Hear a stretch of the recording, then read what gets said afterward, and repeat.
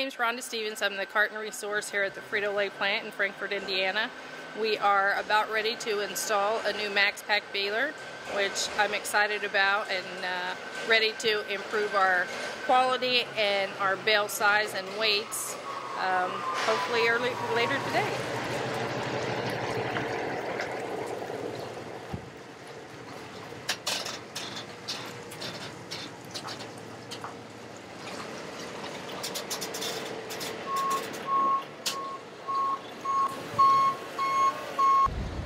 We weren't getting the weights from our bales.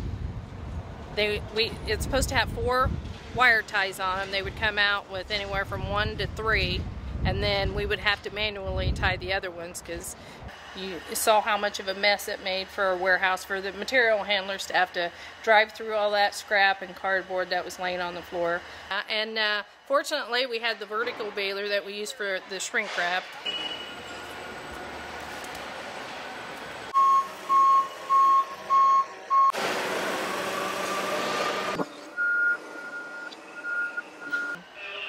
We put the one in over at the core plant a couple weeks ago, and it's working great.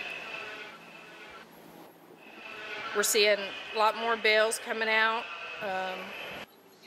We're getting a lot of nice bales from there, and good quality. All 5 wires are coming out very tight, and you know, the bales are basically like concrete. They are so tight. This way, being able to throw the totes in the baler, I'm able to get the revenue out of it instead of having to ship it out and someone else getting the revenue for it. So. And what about your zero landfill stuff? What's the next step? Just trying to get more recycled.